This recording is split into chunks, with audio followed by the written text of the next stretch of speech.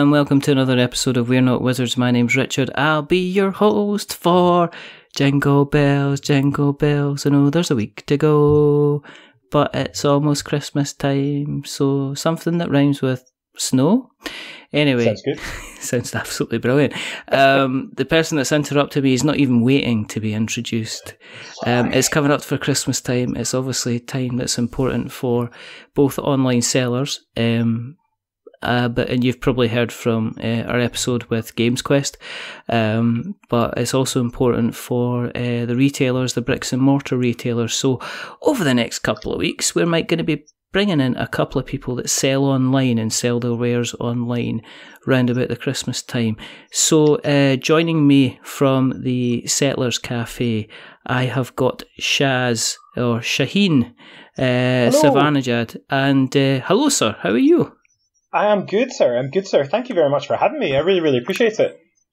I thought it was about time. We speak to creators, we speak to designers, we've spoken to artists, we've spoken to the guys that do the manufacturing, we've spoken to the guys that do the crowdfunding stuff, we speak to Kickstarter people all the time, and it's very rarely that we actually speak to people who at the end of the day are maybe bringing in their Kickstarter pledges, or they're in contact with their local reps, you know, bringing in the latest kind of hotness. And with it coming up to the run up to Christmas, I thought it'd be nice to get somebody like yourself who is, I guess you could say, maybe joining the kind of the wave of kind of enjoyment of board games at the moment. But obviously you're in probably one of the toughest sides of that, which is the kind of the end kind of retail.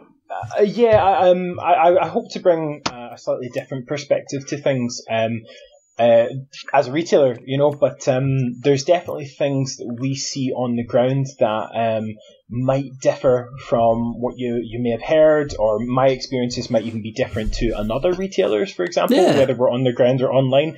So by all means, my experiences are my own. I can't speak for other retailers, but I'll certainly do my best to give... He does. He speaks for all retailers. We're not speaking to any other retailers at all. It's if Shazz says it's true, then that's what it is. All hail Shazz. Power. King of bricks and mortar. King of bricks and mortar. Here, how shall we serve you, Lord? Oh my goodness, I'm looking forward to this. I'm not used to this. The reason that we do this is, well, first of all, we say hello to everybody out there. Hello, everybody that's out there. The reason that we do this is because there's not enough podcasts out there about board games talking about guys in retail. It's Kickstarter after Kickstarter. That's all we hear. I think that's fair. Sometimes you get the odd wee message from one of those kind of Kickstarter-focused podcasts, but I think that's absolutely fair. You know, so yes, please. Let's by all means, I'm happy to discuss it. Yeah. And the second reason that we're doing this is because Christmas is round the corner. I am on the naughty list. I'm aware I'm on the naughty list, so I'm trying to do that Bill Murray Scrooge type thing where I'm trying to, you know, live my life vicariously through other good people in order in the hope that I might end up on the good list. You might have contacted the wrong person. Well, we'll see what happens. Do you want to start off by telling us, I mean, how did you get involved in the kind of the pressed and printed trees? How did you get involved? Tell us a little bit about your history, because we're going to, as I say, we're going to have a little bit, we're going to have a look back at the straw of the past before we look at the wood of the present and then the bricks of the future. That's a terrible Three Little Pigs type reference. I was going to say, the Three Little Pigs kicking about somewhere. Just like wondering. It was just a swang for a home run, and I, ended up hitting a small child. So it's one of these things. But how did you get into the hobby in the first place, Shaz? Well, let me tell you a story about a big bad wolf. It was... I'm joking. It was... so little Shaz started gaming when he was quite young, actually. So I wasn't in the country until I was 5 years old. All right. And from there, my background is my father's Iranian and my mother's Scottish. So we lived in Sharjah in the United Arab Emirates. and all sorts of jazz. But I wasn't gaming or anything around that time anyway. And what really kind of captured my imagination when I was young was my brother played all sorts of the MB / Games Workshop games. So we're talking Hero Quest, yes. Space Crusade, etc. Yes.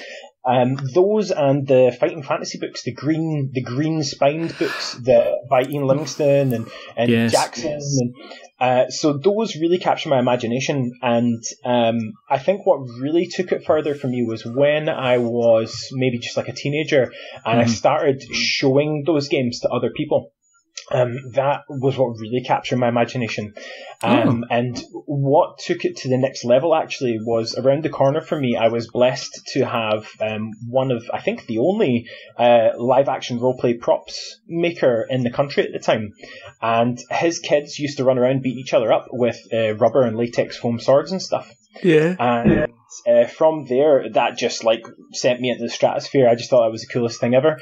And from there, I got exposed to LARP, then backwards into tabletop roleplay, so D&D, then all sorts of other stuff. And from there, it's just kind of boomed.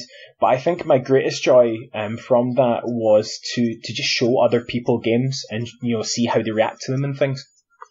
You've always been more of a kind of, I mean, I joked about living my life vicariously through yourself, but obviously it sounds to me like you're somebody that, the real joy for the tabletop experience comes from taking somebody through the motions 100%. And showing them how to play, and then seeing them being kind of happy and understanding and grasping the rules and having that kind of eureka moment where they completely understand what they're meant to be doing, yeah?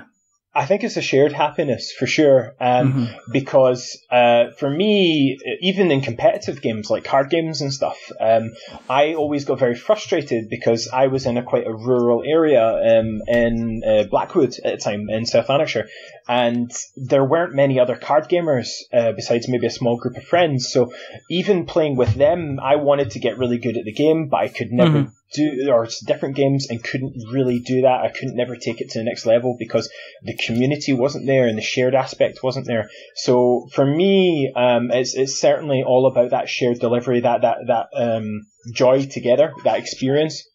And I think that makes sense, looking back as to why now I am a brick and mortar store owner. Okay. Before you jumped into kind of the bricks and mortar, were you building up quite a reasonable collection? I mean, were you already, Sure. off the back of, obviously playing with your brother, then playing with your friends, were you kind of down the line of kind of like amassing a decent sized kind of collection before you jumped and went, oh, I could make a business out of this? Not really. To be honest, what happened was when I was young, we had all these collections, and then, the nemesis of board games came along, the mother or the father trying to clear out the attic, sold all those games. So it happens. It's one of these things. So that kind of happened for the most part with all my old MB games, like Hero Quest and stuff. But I never really, I'm not a person who kind of hoards stuff. I just have never been. One of the first years when the shop opened, actually, all of my amassed stuff, I gave it away to charity and we raised it for charity. So really, I don't have a huge collection of my own. And to be honest, I'm quite content with that. I don't like hoarding things, if you know what I mean. Which is probably quite strange for a gamer, to hear from a gamer that way. I don't know, because... Well, to be perfectly honest, if you're doing something for a living, then I guess you get to sample all the delights of the cake shop kind of every day.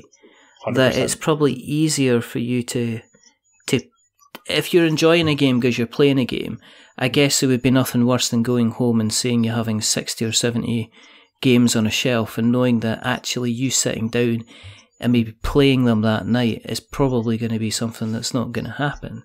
So it depends on the game, I guess. If it's a game I'm really enjoying, I'll happily take it home with me for weeks. But the truth of the matter is that game shop owners, and I think I can speak for other game shop owners in this, is that the vast majority of them just don't have the time to play as many games as they'd like. Yeah. Even store owners who don't own a very highly diverse shop like mine that has a cafe and comics and stuff in it, I think that most game store owners just have a lot of their hands full running the business. So for me, I don't get to play nearly as many games as I used to. But again, like I said, the joy for me is sharing it rather than sitting, playing it, and whopping the pants off people, you know? Although that is pretty fun too. So, I mean, out of your collection that you've got just now, is there anything that you're absolutely adoring, that you're dressing up in lovely clothes and taking out for walks and leaving it little notes on the fridge and all those nice stuff? I tend to do that for card games. Before Netrunner died, which I really loved, before that game kind of died off, or after that rather, I really pursued, and I'm still pursuing, Lightseekers. Lightseekers by PlayFusion, who also do Warhammer Sigmar Champions. Is that the Toys to Life kind of game? But actually, they're moving away from that because they found that with Toys R Us going down the tubes, they found the toys aren't selling as well, so they're focusing more on the card game and the app that they're doing. And it's just a phenomenal wee game. I cannot rate it more highly because it's such a low barrier to entry, yet the joy I get out of it, the value for money I get out of a collector's card game is very high. Because I can go home and play it on my app, I can walk down the street and play it on my app, I can sit and play with my friends, I can play with my partner, because the barrier to entry is so low that she will pay, even though she's not specifically a gamer. So for me, card games wise, I absolutely adore Lightseekers. Board games wise, there's a few I've really enjoyed. I always go back to Seasons though. Seasons is a great wee game. And it's 2014, so it's like 4 years old, something like that, 5 years old. It's ancient now. It is now, yeah, considering how many games have come out, you know. But yeah, absolutely. I still go back to it because I really like drafting and I really like the sort of resource management of it. So that kind of tickles me as well. So. Just going back to Lightseekers, what do you actually do in Lightseekers? Because it's like, you can say it's a card game, but is it close to Magic? Is it like Destiny? What kind of game are you talking about? I am actually downloading it on the Google Play Store as we speak. So you should totally play it. It's not alien, but it's very different to other card games, and that's one of the favourite things about it. Right. So, firstly, there is no turn the card sideways mechanic. There's no tap mechanic. So it's not a Magic clone in that sense. So that's great. I love that. It's got its own system involving buffs. Now, buffs are cards that stay in play, and they're either permanent buffs that stay in play and do their thing, or they rotate. They rotate at the start of the turn. And when they rotate, they kick in a different effect. And that creates this whole kind of chain in your head, thinking, right, if that's going to rotate, what's going to happen next turn when it rotates to its next side? So you've got all these kind of, like, it's almost like a clock. You're managing different clock faces going round the cards. So it's really cool. Without going into it, without the cards in front of me, it might be trickier to explain, but essentially it takes 5 minutes to demo. It's very quick. And it's very simple. You've got a life total on your hero. You're trying to reduce the other hero to 0. And you've got all the usual cards, like you've got 2 actions in a turn, so you can either play an attack card and it does its effect immediately. You can play a defend card and it does its effect immediately. Or you can play a buff card and it kind of has this rotating effect where it applies its effects at different turns. Okay. The other really cool thing about the game is that rather than start drawing a card at the start of your turn, you don't automatically draw cards. So you have to, or you can choose to not take actions in your turn. So you can take 2 actions in your turn, and if you choose to forgo those, you draw 2 cards at the end of your turn. If you only take 1 action in your turn and you forgo one of your other actions, you draw 1 card at the end of your turn. So that way you are choosing when to draw. Effectively, when you need those cards, you will simply pass your turn and draw 2 cards, for example. So that's really nice because you're not like drawing off the top and praying and hoping it's the card you need. You're drawing the 2 cards and then you're sitting thinking, right, what am I going to do next turn? Which also makes the game a little bit faster. It's just speedier, if you know what I mean, because you're doing a lot of the thinking in your opponent's turn. Yeah. So that's really nice about it as well. It also plays multiplayer. You can draft it. You can do everything you could with, say, Magic, pretty much. I just think it's got a lot of scope, and I'm all in as far as Lightseekers is. I'm really behind PlayFusion as a company, because everything they've done so far is amazing, and also just the game. The game's phenomenal. It seems interesting that it's one of these things I think that slipped by the wayside, and I think it slipped by the wayside because it was originally a Toys to Life kind of model, and I remember seeing it. I remember seeing it. I think actually, friend of the show, Vader Van Oden, did a series with his son where they played kind of Lightseekers, and they were very much kind of, they do a lot of toys and games kind of stuff, and I remember seeing that and going, that was really, really interesting. I remember him talking about it. They're talking about, was it the R-Wing game, which is another Toys to Life game, but I think the same. I think as you rightly said, with things like Toys R Us kind of failing, and kids aren't able to get their hands and demonstrate and actually see something in action, sometimes it just kind of disappears. So I'm going to try this game, and I technically have your address, so I know where you live. So if it's not great, you can always you can just like send me letters and stuff. I'm going to come round the cafe. Anyway. But in all seriousness, though, with regards, like, a brief history of Lightseekers is fascinating, because unlike other card games as well, it didn't just like explode onto the scene. Most card games, they have this big release and then it dies off.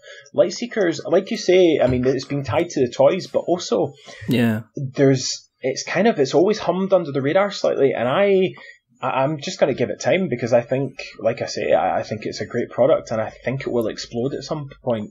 Pretty soon, I reckon. Maybe once they've had a wee bit more exposure from the sister game, Warhammer Age of Sigmar Champions. Yeah, because I saw that, and is that not share kind of similar mechanics in terms of the rotating cards? Yes. And the kind of the mechanism from there? Because when you said that, I said, what was it?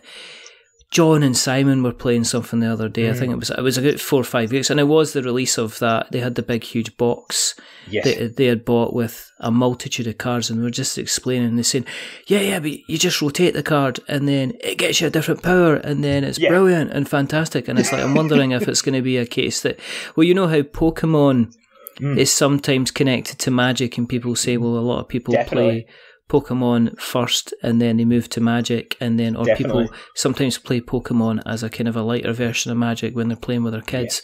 Yes. I'm wondering if that is going to be the same with, Lightseekers, if people that are playing the kind of the Age of Sigmar Champions are going to say, well, I can actually play Lightseekers, and it's in a very, very kind of similar vein.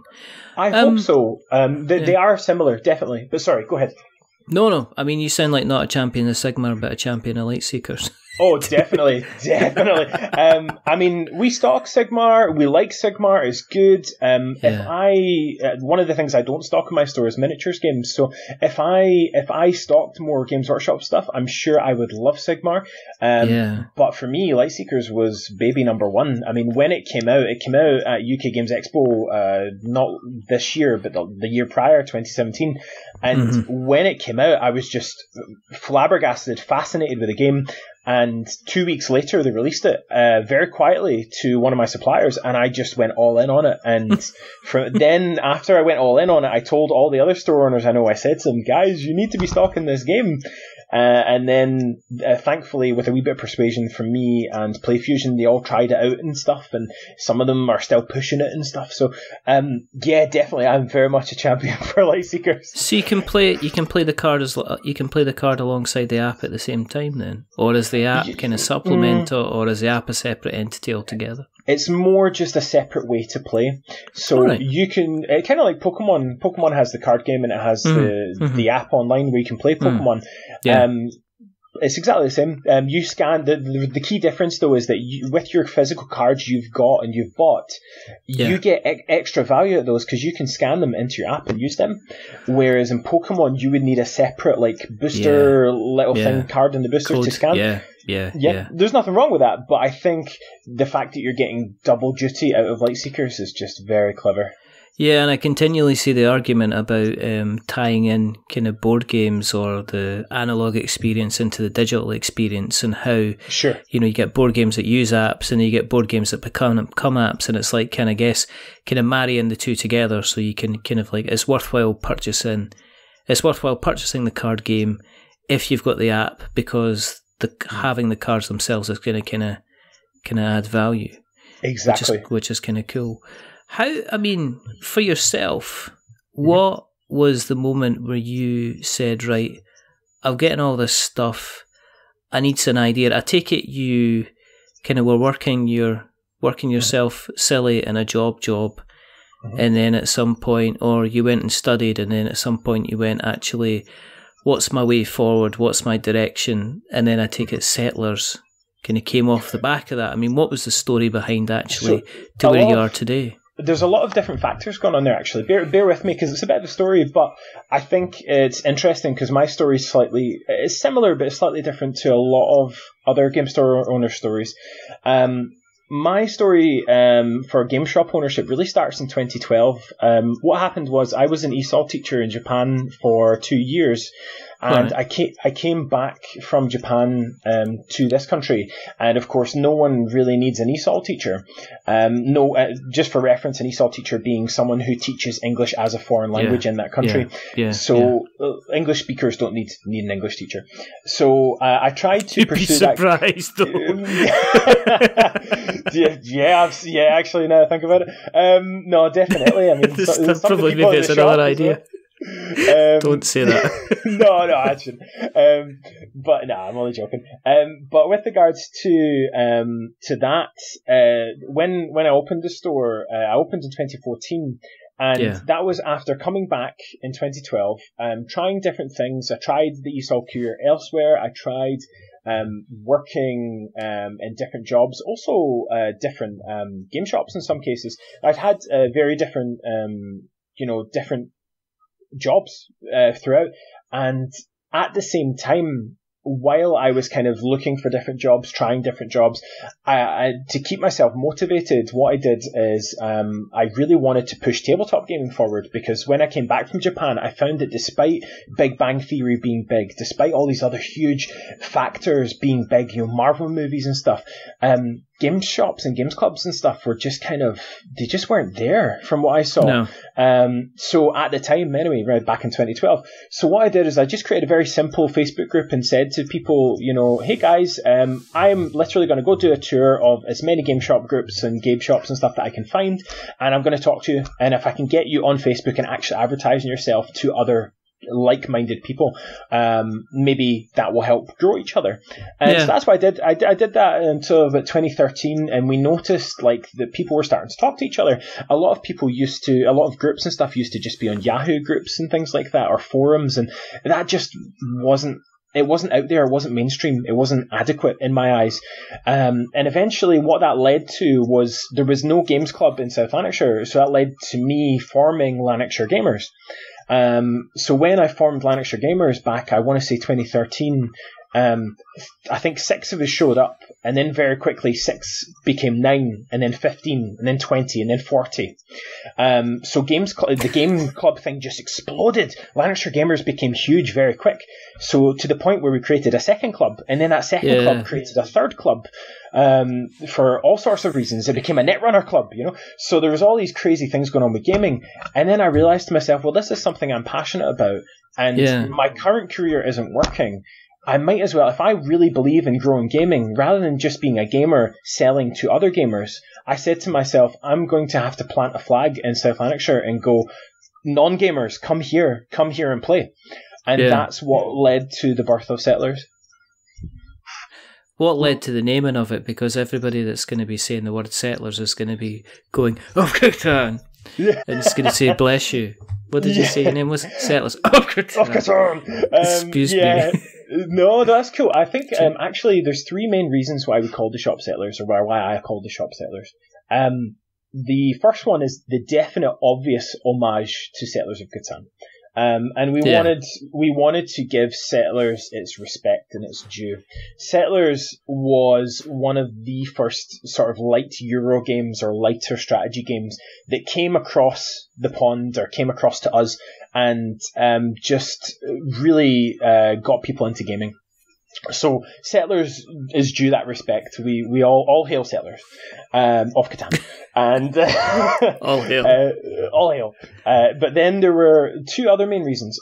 One was that Settlers is an idea I want for the shop. I want people who aren't necessarily gamers, visitors, explorers, whatever you want to call them, people who pop in off the street who have no idea what this stuff is, but I want them to come in and form a community. I want them to settle in a place on one of our tables and have fun and meet new people who are friendly because they're all there for the same purpose. They all want a game, or they all want to get into comics, so they all want to just chill out and have a good time.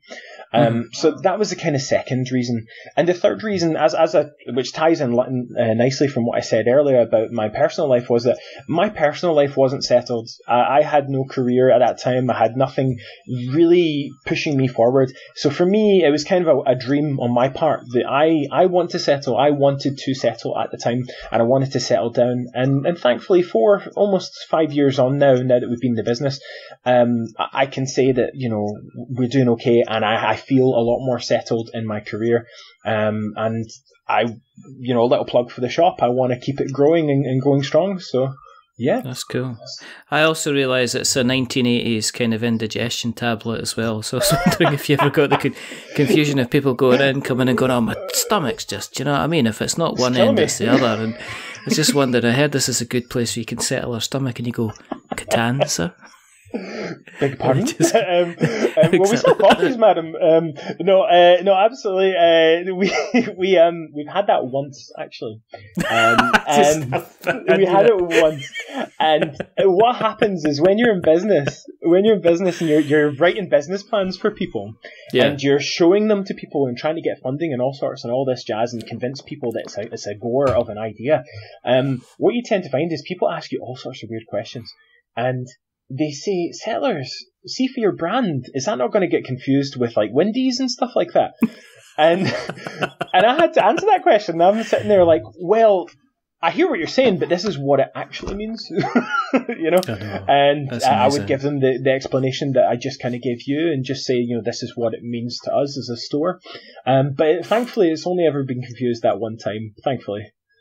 When you're going for like kind of funding and assistance and stuff like that, was it difficult to kind of persuade the vision? I mean, I don't know how you got set up, if you got through private funding or if you went through kind of finance options or stuff like that. But was it, because it would have been it would have been unusual in 2012, let alone nowadays. I mean, was it a difficult thing to kind of sell? I take it, you know, small business advisors and everybody like that would have been, what, like Monopoly? Exactly. That's exactly what they did. It's exactly what they did. Yeah, exactly. So you would, so for example, what would happen is, firstly, you have to go in with some of your own money if you want any funding. I mean, no one's going to fund you if you're not willing to put some of your own money in. So once you get that out of the way, and then you start getting those creeping questions like, so board games, do you mean Monopoly? And that's exactly what they would say. And you'd be like, yes, but also this, but also that. Have you heard of Dungeons and Dragons, sir?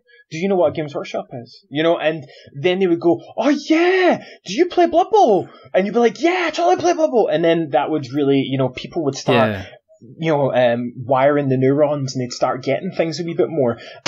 Because, you know, to be fair, while I wouldn't say my shop is all about Monopoly, we certainly have it in the games archive for people to play if that's what they want to do. It's there, it's an option. It's not a game I'd necessarily recommend, but it's there if you want it, you know? And as I say, you know, we're there to cater to anyone who wants to come in and try this sort of stuff. So that's definitely part and parcel of that. But with regards to convincing people and talking to people who don't know what it's about, one quick story we had was there was a chat for the council. I was talking about renting a unit because the council, where we are, it's in a like a, what do you call it? I don't even remember what it's called now. It's like a sort of safe zone, a council zone, where a regeneration area. That's the word I'm looking for. And the council take charge of that. And so as a result, to work with him, you go in, you talk to someone for the council, and the chap who's on a project team for that was like, okay, I don't know anything about this, but it sounds really interesting, and I can clearly see you're very passionate. Let me get my friend who actually knows about this stuff, and we're going to come and have a sit down and talk about it. So 4 meetings later with this chap and his friend, they went, oh yeah, it's a geek shop. Yeah, go for it. You know, and that was all he needed to go, like, rubber stamp what we needed to do. Once he knew, it was like, oh yeah, Game of Thrones is really big right now. Yeah, totally. This is a goer. Go for it. So once we had that, he had, like, his friend confirm to him what we were. He was like, you know what, I don't get this stuff. I go mountain climbing at the weekends, but you know what, I'll give it a try. And that was all it took. At least for that side of things to kind of progress. There were other issues, obviously, but that's the kind of general sort of level of expectation you can expect when you are trying to change and give exposure to something that is relatively unknown. You've got the cafe up and running, okay? Is it difficult to keep a balance between, because one of the things I see again and again and again, and I usually see them within kind of board game groups on Facebook, is that, you know, I went into a friendly local game shop the other day and they were anything but friendly. They chased me out the door with their dog and they threw things at me and, you know what I mean, and they put a banana spear in my way so that when I tried to go out the door, I slipped upon my bum and I cried to mummy on the way home. And there's this kind of like this demonization. I mean, I've seen... you know, I have seen this a few times of folks saying, well, I'm going to go and buy from, you know, the big river in the jungle because, you know, I prefer to shop there kind of thing, as opposed to going and seeing this person. I went in there the other day and they were like burning somebody at the cross, for goodness sake, kind of thing. And then I'm just thinking, well, you've kind of got that, but did you have to balance up kind of being a retail outlet with being the cafe? Because one of the things I do see about the retail, the friendly local game store, is it's a place where people store games. It's like a bookshop. The guy that owns the bookshop doesn't want to sell you the books because that's where he keeps his collection, kind of thing. But I mean, was it difficult to kind of get a balance between making sure you're retailing to people and making sure that you're kind of, you know, not just having people come in and just hang around and not spend any money? There's a couple of really good questions in there, because there's a discussion about diversity there. About I'll explain what I mean in a wee second, but there's also that whole customer service thing going on. So the customer service side of things, I totally understand. For some people, certainly. Some people are online shoppers. That's what they want. They want it at the cheapest price for whatever reason. That's totally fine. I get that. Maybe we as the friendly local game store don't necessarily fulfill their needs. And then they go and they get really angry, expecting to have their needs fulfilled, and they go, well, I can just get it cheaper elsewhere, and they go on a big rant and that's fine. Customers can do that. That's fine. Customers know their needs, you know, better than I could ever hope to. The thing is, sometimes customers think that their needs are tied to a certain shop because maybe they've heard how great and cool friendly local game stores are, but in actual fact, they're probably more of an online shopper. So that's just a part and parcel of resale. You know, you're not going to satisfy every customer, unfortunately, as much as we'd love to. Some people just have needs that maybe they thought we could satisfy, but it wasn't there. That's just one of those things for any FLGS, I think, or for any retailer for that matter. Well, there's a Games Workshop kind of style of selling, and I'll never understand that until kind of now when I'm facing it. I used to hate going to Games Workshop. I hated going into you. I just didn't like stepping inside, because I'd be going in and I'd be saying, right, okay, there's Advanced Hero Quest, and oh look, there's an expansion for normal Hero Quest, and then you'd get somebody coming up to you and being friendly. How dare they? How dare they be friendly? I didn't get. Well, I'm a guy, right? I'll tell you what. If I'm going in and I'm buying shoes, right? I'm going right. You got these in a 10, and they'll bring them out in a 10, and then I'll try them on. and if they're fine, and if they're not more than, say, 60 quid, then you've got a deal. There you go, money's gone. I was into this environment where people wanted to have discussions and people wanted to find out more about what I was wanting to do. And I wasn't sure about that. That was very kind of alien. Looking back now, I could see it was like Games Workshop themselves were probably an awful lot ahead of their time. They were using what you would call nowadays a consultative approach to selling. They're almost selling to you like you were walking in to buy a car. You were getting the same kind of sales guy, kind of how you doing, what you're going to be using this for. Is it for practical? Are you thinking of storming the Citadel? You know, do you prefer to use the scout thing? Are you more an ultramarine? You look a little bit like a blood angel to me. All hail the Emperor, nerds for 10,000 years kind of thing. But I look at it now and I says, you know, at the time I was like, people used to take the Michael out of Games Workshop folk because they were very passionate, but they were just trying to be friendly. And now I look back on it and I'm just what I say, you know, sorry, Gavin. You know, for being a bit abrupt with you. You've touched on a lot of really good points there. I think what Games Workshop's approach there is really, they've recognised that they are a specialty retailer, as are we. And they've recognised that because they're a specialty retailer, they need to give that specialty service and narrow things down and make sure the customer gets exactly what they want. Yeah. Whereas compare that to nowadays, where a lot of times you go into a shop and you get either self-service, no service, or really poor service. So really, I mean, a lot of shops nowadays you won't be spoken to. You walk into and you're expected to kind of choose things on your own. And there's nothing wrong with that, I guess, because, you know, the internet's kind of taught us to be self-sustainable that way.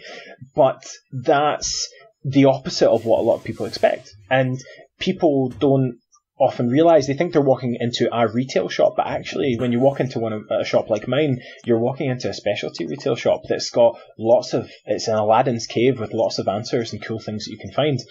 So there's that factor going on as well. But with regards to Games Workshop, bearing in mind, Games Workshop also went through a lot of different stages in their history. They did. So, for example, they had the red stage where everything was energy, energy, go, go, go, blood angels, paint it red ones go faster, red dice. So Games Workshop had that phase, you know? Whereas now we're in the Warhammer phase where everything's a Warhammer shop and they've rebranded very cleverly. Black.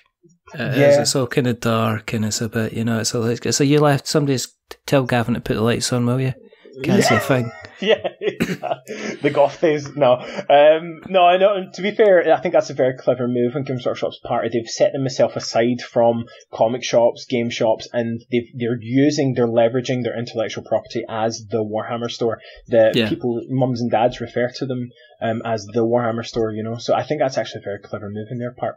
But yeah, sorry. You there was another point you mentioned that was really good, and I wanted to touch on it. It was about. I can't remember. Sorry, it's escaped me. But are you trying to offer an experience then? Is this what you're trying to do? You're not trying to offer kind of like retail. Are you trying to go in with people and offer them an experience so that when they step in the door through Settlers, they're not really feeling like they're being kind of sold to? They're settling in, they're trying a game, and at the end of it, then they might just turn around and say, kind of it, because this is what people are talking about. It's like, well, this is why people are saying that friendly local game stores maybe aren't doing as well as they are, because there is the guy around the counter and there's not the interactivity. Are you almost kind of like ushering people in as kind of like, I've never played a card game before, to ushering people out with like a core deck and a couple of boosters, and they're happy to give you the money because you've sat down and spent half an hour with them, showing them how it actually works and how they actually get things going, and they've had a cup of tea at the same time? I think so, but I mean, there's a lot of really good. See, none of my answers are going to be straightforward, which is probably good. But I mean, with regards to experience selling, yes, 100%. If you're competing with online, for example, the Great River and the Sky we talked about earlier with the Jungle, those guys are cheaper for a number of reasons. And anyone who's not in that bracket is not going to compete on price. Yeah. So in a pure brass tack sense, in a pure business sense, it does not make sense for us to try to compete on price. So we have to offer something else. We need to have a reason for existence. Otherwise, you know, why are we doing this?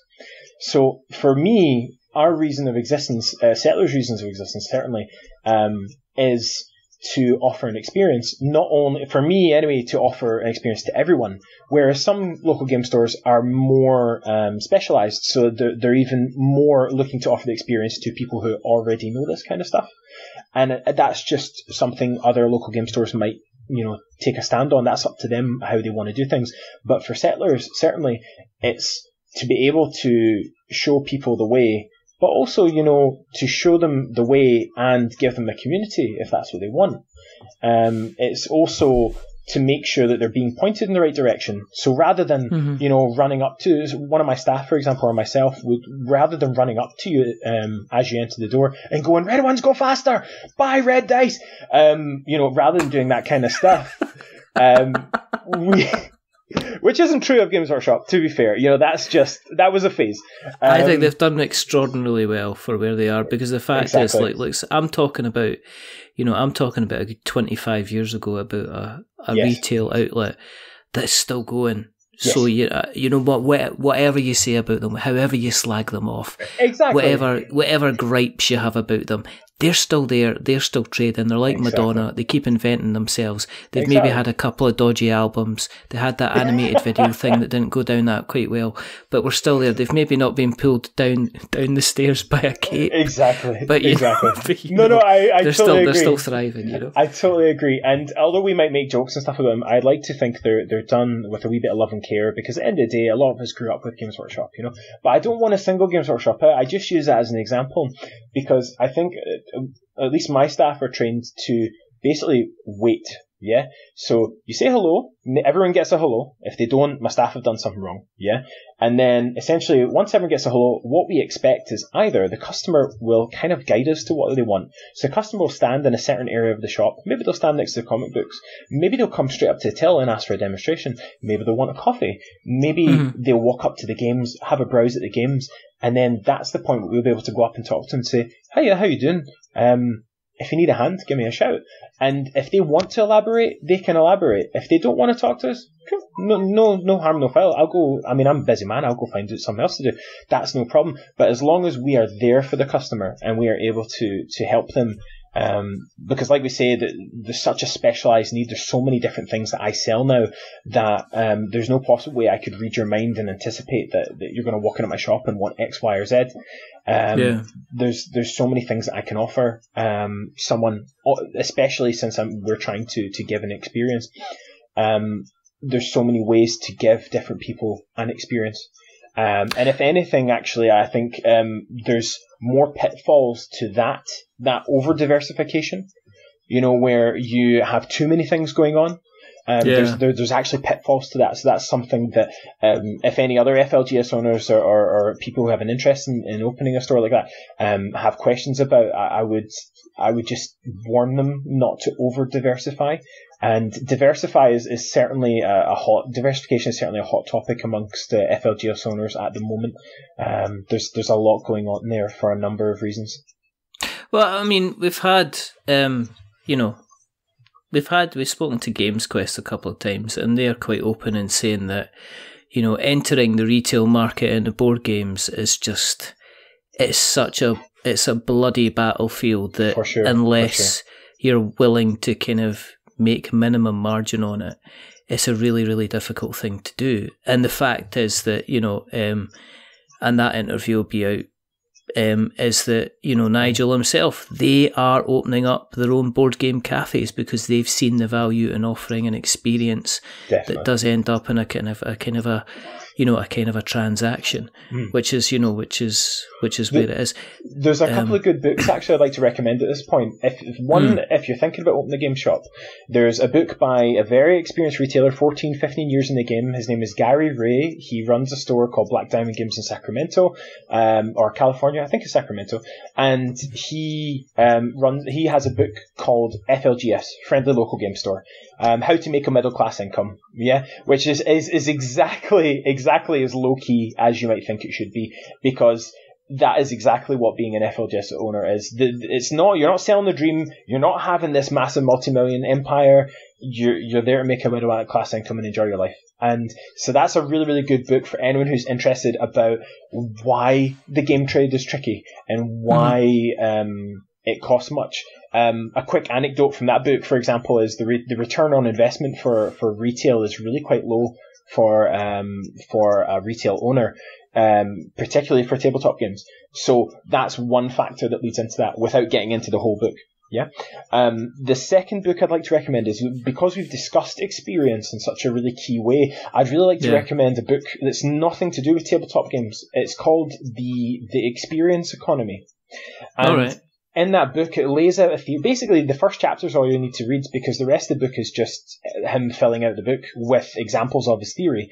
And the theory is, it's like a 4-tiered graph, a line graph. And the first tier is commodity. If you're selling a commodity, it's very cheap and low end, and you don't need to command a huge price for a commodity, so you can sell them cheap. Yeah.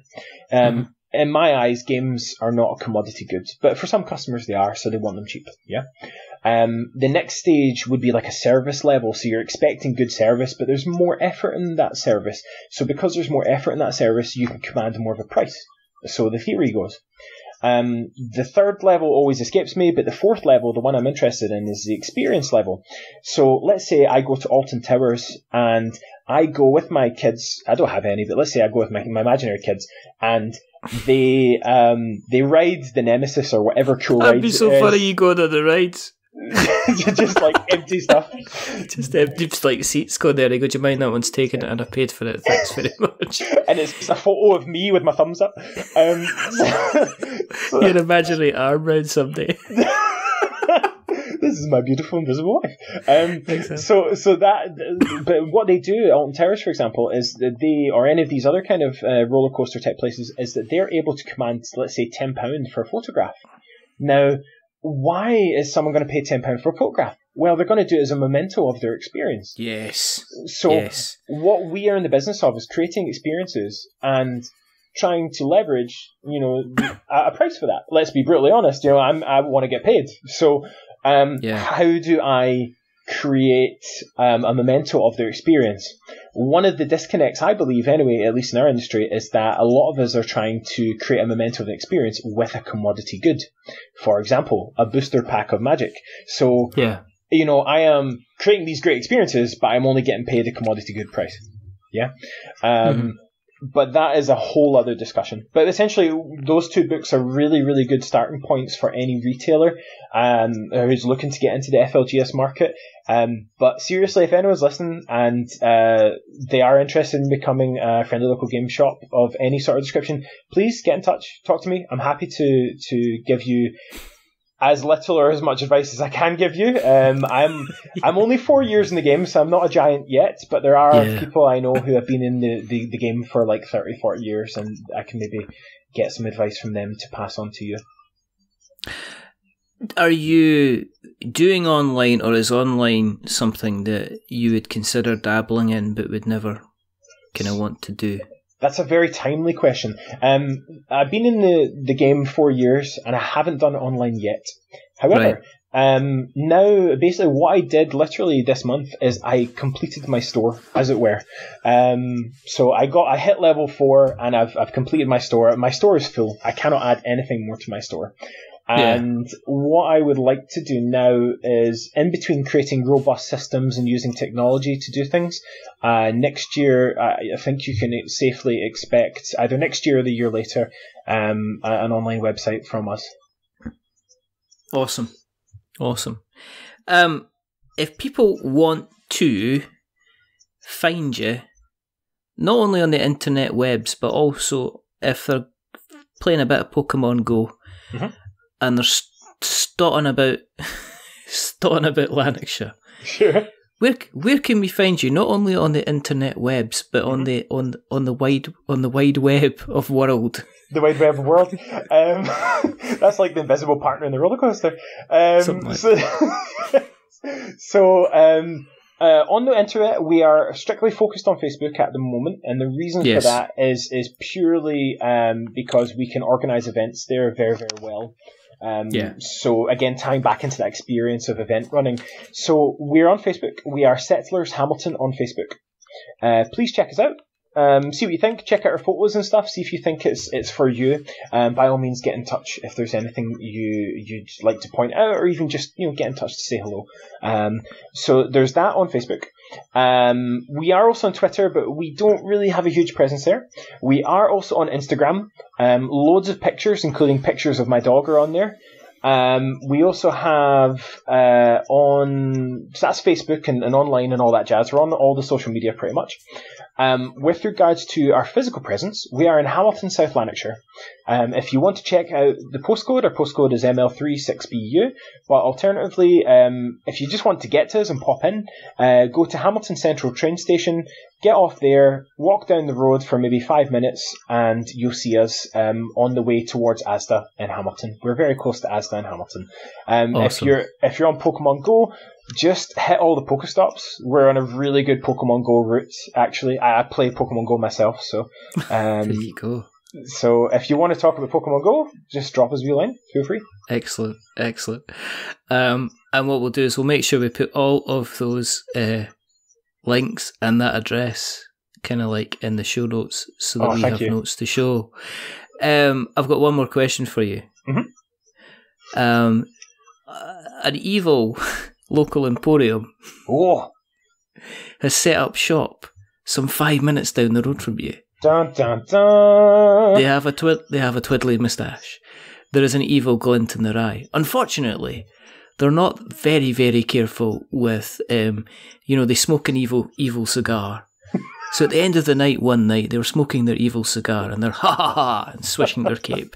And they flick it behind them and it lands inside their shop. Oh. Unfortunately, sticking something flammable into a place full of cardboard is only naturally going to cause one certain event, which is the shop starts to go on fire, okay? That's terrible. Because it's an evil, dastardly organisation, it actually has managed to amass a board game collection of some volume with first editions, second editions, anything at all. You have the ability to rush in because there's a sprinkler system. The place isn't going to burn to the ground. However, the sprinkler system's probably going to activate in about 3 minutes, and that means the entire collection is going to get soaked. Shazz, you have the choice to go in and rescue 3 board games or card games or anything to do with tabletop. What are the 3 things that you go in and rescue? It can be anything at all. Oh, that's so tricky. That's so tricky. I'd probably pick up his top hat first, because that's important. Top hats are cool. Then I would, let me think, what would I pick up? If there was a magic binder in there, there's a strong chance I would pick up a magic binder in there. Mostly just to give it back to him. That would be so sad losing your magic collection. And out of nostalgia, I would probably grab the old MB games like Hero Quest and Space Crusade and stuff like that. Just because they're an absolute nightmare to get nowadays. Okay. So, Magic, Hero Quest, and Space Crusade. Magic, particularly because there's probably a lot of value in there, but also, people have memories of those things, and it might be evil, but no one wants to wish that on an evil competitor burning down their Magic collection. That's rough. It's such a typical answer I would expect from you after knowing you for like all of a couple of hours, that you would be that lovely and that generous about, the evil man who's planning to dominate your destiny. But of course you're going to answer like that. If he's not done it within 5 minutes and destroyed me, then chances are I'm going to stick around. So exactly. He can try his best, but I'll not take his magic collection from him. That's rough. Absolutely. This has been an absolute pleasure to have you on the show. Thank you very, very much. Thank you. Your questions have been phenomenal. Also, I'd just like to point out, if you do have any more of your insightful questions, they have been very, very helpful, because I could have went on a lot longer answering them. Honestly, please let me know. It's been a pleasure. There is only 2 more things to do. Okay. But there's actually 3 more things to do. I've got to tell people where they can find us. You know where to find us. We didn't have a place of bricks and mortar. unlike the wonderful Shazz here. But however, if you go onto Twitter, if you go onto Instagram, if you go onto Facebook, you search for We're Not Wizards, thou shall find us. If you want to find our website, we'renotwizards.com. If you want to find our blog, it's we'renotwizards.blogspot.com. If you want to find us across the various podcast catchers, you can do so. Thou shall find us on Spotify and Stitcher and Spreaker and Acast and Podknife and Podbean itself. Podbean are fantastic. They automatically put our shows onto YouTube so people can listen to us on YouTube, which is just a strange concept, but that's fine. If you like us an awful lot, then please consider jumping onto Apple Podcasts and dropping us a rating or a review and a subscription. And as we say, if you are going to be giving us a rating or a review, don't give us 10 stars because it makes us big-headed. But don't give us 1 star because it makes us cry. Give us something in the middle, like a 5, because it's average. And we're just a little bit average. Aim for the mediocrity. Aim for mediocrity. Every single time, you know. I mean, what's the point? If you aim for the moon and if you hit the moon, you're going to die because you've not got a spacesuit on. Well, I mean, that's why I'm an FLGS owner. We all aim for mediocrity. I mean, that's what it is. So aim for the middle, guys.